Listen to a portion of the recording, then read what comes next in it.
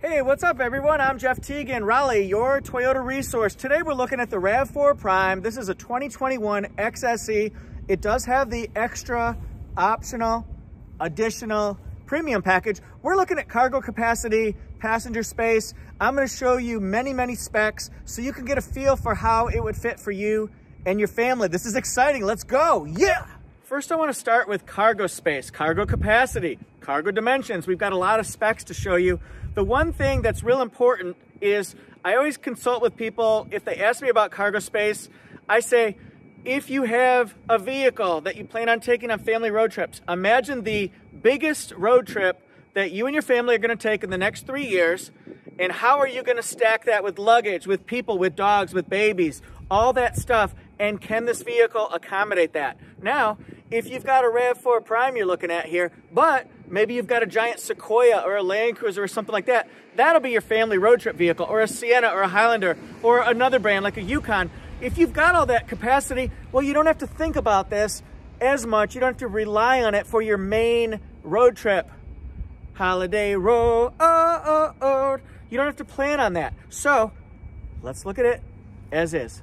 Now remember, when we're talking about cargo volume, some people might say, I've researched the RAV4. I've researched RAV4 Hybrid. How does the Prime compare? Well, guess what? It's nearly identical in every dimension that you could compare gasoline-only RAV4, hybrid RAV4, and then the Prime. So what I'm gonna do is I'm gonna open this up. I do need my handy-dandy ruler, but I'm gonna use the foot activated because this is part of the premium package. And I mean, if I've got it, use it. If you got it, flaunt it. All right, the first thing I gotta do is get out things I don't need. The charging device, don't need that right now. It's not what this video is about. We don't need that. So we'll put this over here with my notes. Tonneau cover.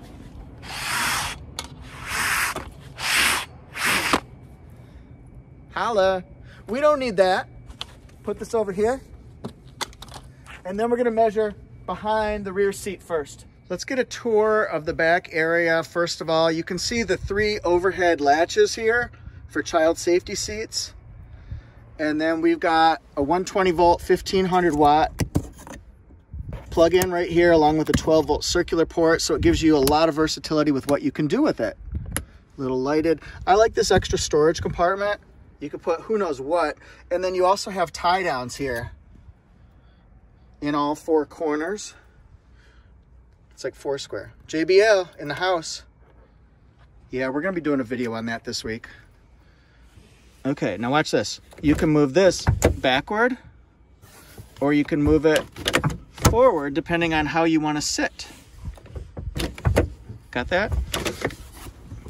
And then we're gonna lay this down.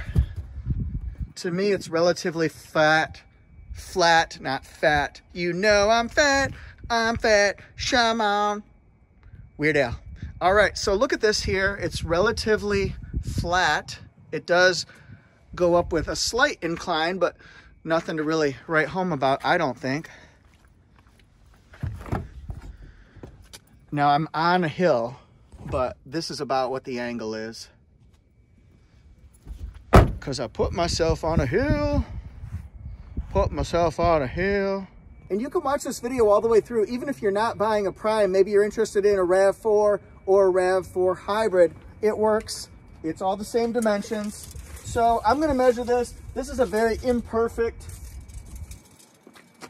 lesson because right here, it's about 72 inches, okay? About 72 inches. Let's look down here. Okay. Math tells us that's about 6 feet.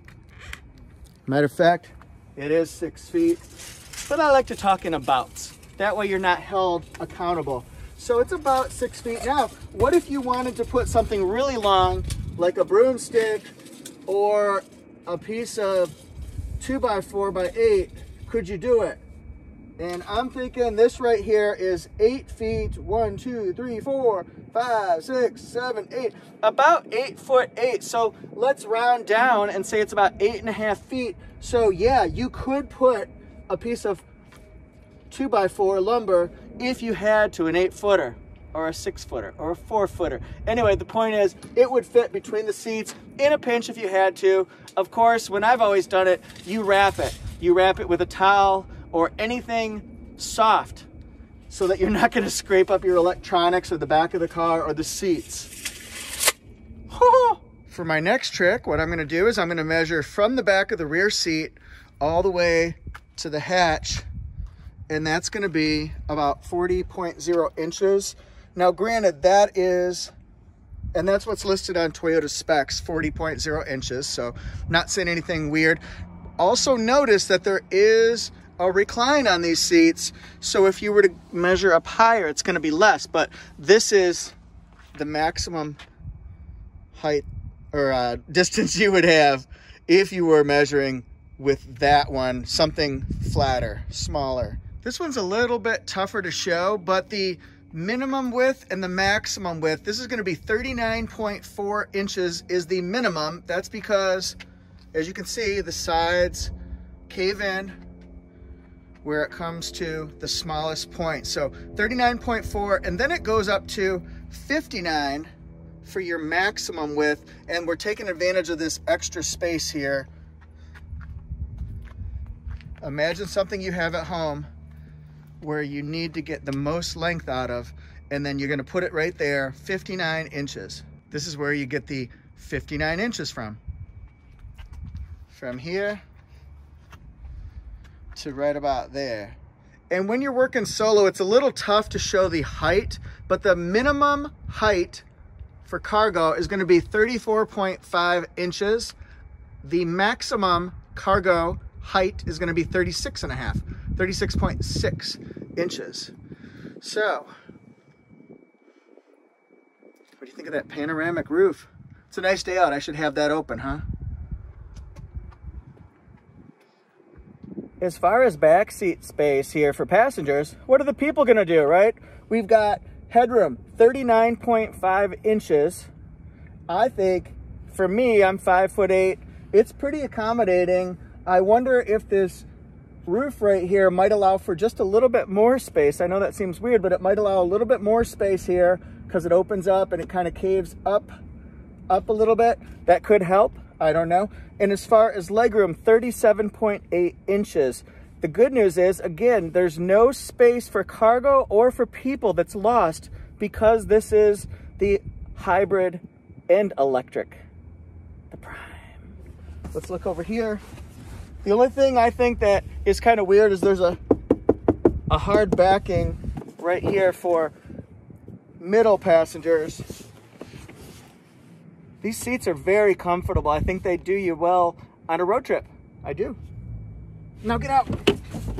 Fire drill. Fire drill, fire drill, fire drill. I want to show, I'm going to be doing lots of videos, so I don't want to assume that you've already seen the interior. A lot of videos on this RAV4 Prime. So I'll show the interior. So if this is your first look at it, you can look in peace. Hey, don't look at my wipes. Don't look at my masks. Don't look at my drink. Don't look at anything. Look at the car. It's all about the car. Let's look inside so you can see the seating here.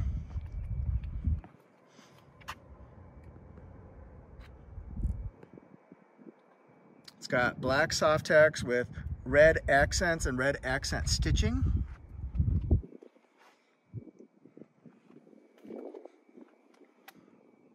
It's very cool stuff.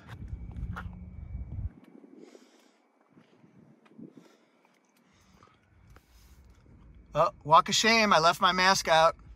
Actually, I left another mask out. I'm not done. Disposable black. And of course I have my Star Wars mask. You don't know the power of the dark side. Where are my admirals? I need to choke somebody. The legroom for front seat passengers is 41 inches. I think there's plenty of legroom in the front. The headroom is 37.7 inches. You cannot adjust this power passenger seat up and down. but you can go probably pretty far back.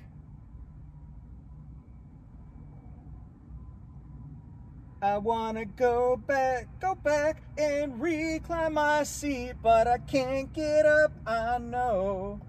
Hi, I'm gonna show the power driver's seat so you can just see how far up you go. I'm probably gonna be out of the screen. Goes quite a bit, and then you could twist it, move it quite a bit forward so shorter people will be okay. Just watch out for the airbag here. Yeah, actually that's, oh, I'm getting squished. I wanna go back. Didn't we already play this song? And do it all over, but I can't go back, I know. There's a police officer in this parking lot. I hope they don't ask me what I'm doing. And then this one goes all the way back like that. All right, I'm gonna do a walk around here so that you can see the car in its full glory. This is XSE. Look at that gloss black front grille with the black chrome. It's really cool. 19-inch two-tone alloy wheels. Everything's gloss black with the XSE. Reminds me of XSE Hybrid. On the driver's side, you fill up with gasoline just like you normally would. Ain't no thing but a chicken wing. And then over here is where you're gonna actually be plugging it in. Like a Glade plug-in, I guess you could say.